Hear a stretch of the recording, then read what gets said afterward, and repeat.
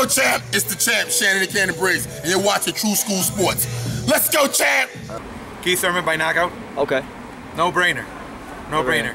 Danny Garcia has had too many fights where he's grown that sensitive skin, because fighters need to grow that tough skin and keep in touch with reality and challenge themselves. I don't believe Danny Garcia in the last 4, 5, 6 fights has done any fights that really he's been going through the building blocks of challenging himself. So he's got to get sharper. You can see that. No, Danny Garcia has been taking the easy way. Soft touches. I think he's better. I think he's better than the fights he's been fighting. Don't get me wrong.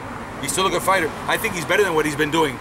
Okay? Now Thurman is a different story.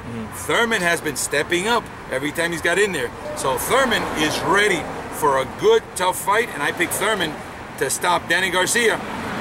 I'd say before 9 rounds. It won't make it. It won't make it past 9. It's a bold prediction. Yeah, it won't make it past 9. All right. Well, that's gonna be a great fight. I can't wait for it. Any message to the boxing world, people out there? Yeah, man. Look, you know, punches aren't vitamins. Don't take any. That's it. All right. You heard it from Orlando Cuellar. Orlando Cuellar. Thank you for talking to True School Sports. Thank you.